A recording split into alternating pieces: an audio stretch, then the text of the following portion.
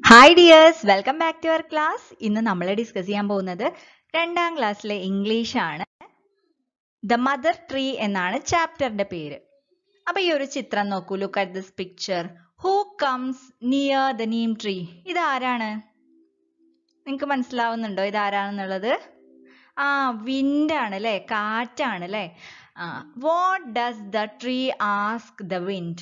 എന്തായിരിക്കും ഈ വിൻഡിനോട് ഈ കാറ്റിനോട് ഈ ഒരു നീം ട്രീ ആവശ്യപ്പെടുന്നത്? എന്തായിരിക്കും? നിങ്ങൾ ഒന്ന് ആലോചിച്ച് നോക്ക്. ഓക്കെ, അത് തന്നെ. അപ്പൊ നമുക്ക് ചാപ്റ്ററിലോട്ട് പോവാം. Oh, the wind is blowing this way. Will it help me? The neem tree looked at the wind hopefully. Oh, wind is blowing this way. കാറ്റ് ഈ വശത്തു കൂടെ, ഈ വഴിയിലൂടെ വീശുന്നുണ്ട്. Will it help me? neem tree ആലോചിക്കാണ്. Will it help me? എന്നെ അത് സഹായിക്കുമോ? The neem tree looked at the wind hopefully. Hopefully എന്ന് പറഞ്ഞാൽ എന്താ? ഒരു പ്രതീക്ഷയില് നീം ട്രീ ഇങ്ങനെ വിൻഡിനെ നോക്കിക്കൊണ്ടിരിക്കുകയാണ്. Mighty wind, please help me. Save the little birds from the fire. Mighty winds എന്താ പറയുന്നത്? Mighty winds, please help me. എന്നെ ഒന്ന് രക്ഷിക്കോ? Save the little birds from the fire. ഈ ഫയറിൽ നിന്നും ഈ ഒരു ചെറിയ ബേർഡ്സിനെ ഒന്ന് രക്ഷിക്കാമോ? The neem tree begged to the wind. Neem tree എന്താ ചെയ്ത്? കാറ്റിനോട് അപേക്ഷിച്ചു. The wind blew and blew. കാറ്റ് ഇങ്ങനെ വീശി തുടങ്ങി.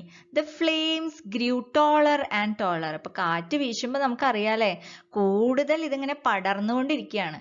Sorry dear, I can't help you. Sorry dear, sorry neem tree, I can't help you. എനിക്ക് നിന്നെ രക്ഷിക്കാൻ പറ്റുന്നില്ല. But I think my friends can.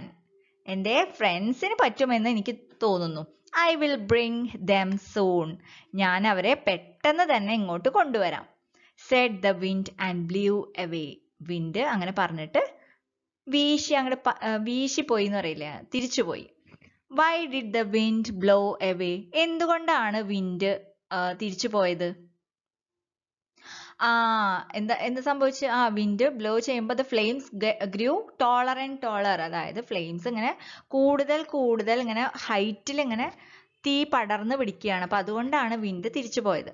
Why can't the wind stop the fire?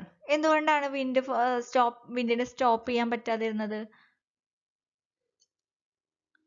Okay, വിൻഡിനെ stop ചെയ്യാൻ പറ്റാതിരുന്നത് എന്തുകൊണ്ടാണ്?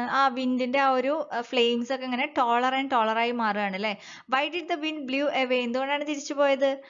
blew away to find the friends അല്ലെ, to ask his friends അല്ലെ, വിൻഡിന്റെ ഫ്രണ്ട്സിനോട് ചോദിച്ചിട്ട് അവരെ കൊണ്ടുവരാൻ വേണ്ടി, to bring his friends അല്ലെ, ഫ്രണ്ട്സിന് ഹെൽപ്പ് ചെയ്യാൻ പറ്റും എന്ന് പറഞ്ഞു. അപ്പൊ അതുകൊണ്ടാണ് വിൻഡ് തിരിച്ചു പോയത്. Second question, why can't the wind stop the fire?